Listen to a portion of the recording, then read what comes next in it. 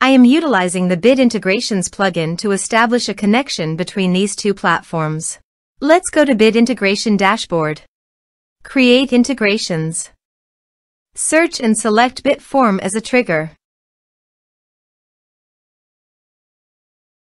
Select a form.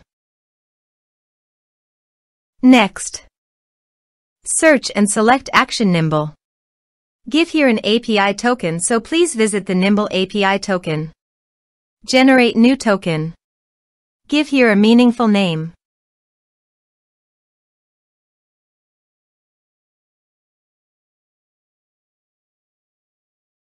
Generate. Copy the API token and paste it here. Authorized it. Authorization is successfully done. Next, choose an action. Map the respective fields.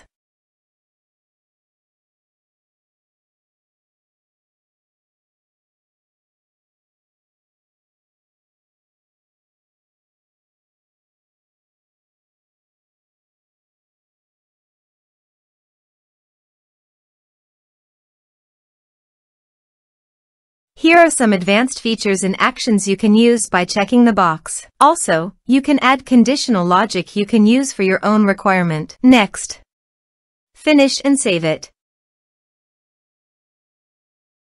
Let's submit a form.